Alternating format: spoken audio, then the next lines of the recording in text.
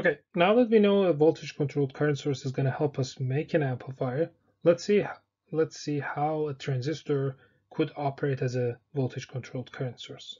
Okay, so a bipolar transistor looks like this. We make it basically by putting an N-type material, a doped N-type, a doped P-type, and a doped N-type sandwiched together. So three different doped regions connected together will give us a bipolar transistor. And we call this transistor an NPN, or well, let's actually use the small letters, NPN transistor. Just because, well, look at the picture and you will know why, right?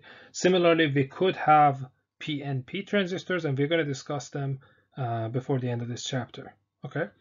So we're going to call one of these N-type materials emitter, the other one base, and the last one collector, right?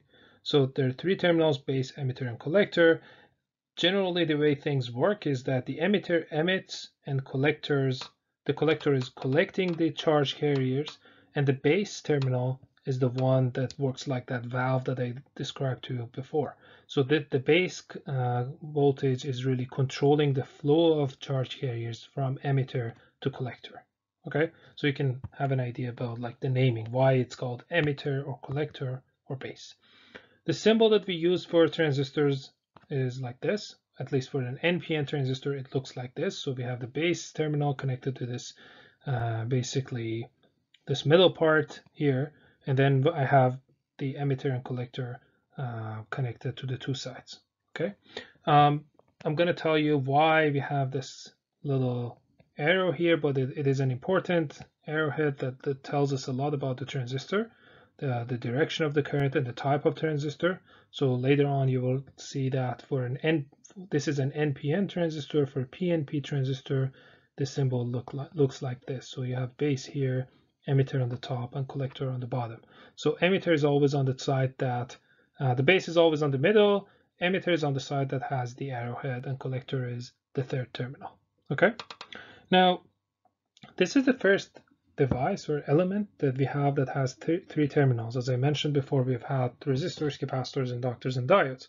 And there was always a one-to-one relationship between the voltage and current. So like there was a voltage across the element and the current flowing through the element. Now I have three different terminals, which means that I'm going to have a voltage across base emitter junction, the base collector junction, and the collector emitter junction, right? And the reason I'm calling these junction is because, well, each of these, you can think about it, it's basically you have a PN junction here between the base and emitter, and you have a PN junction between base and collector, right? So you might actually even think that there is a diode, for example, from base to the emitter, right? And indeed, there is a diode, and we're going to talk about that, right?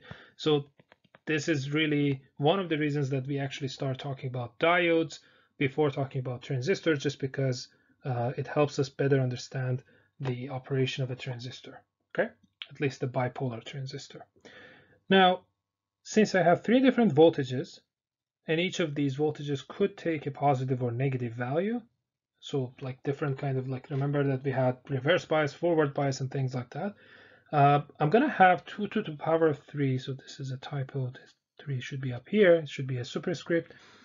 I'm going to have 2 to the power of 3 possibilities for the terminal voltages of a transistor, right? The good news, well, this is a bad news, like 8 different kind of situations is not something that we can actually look forward to.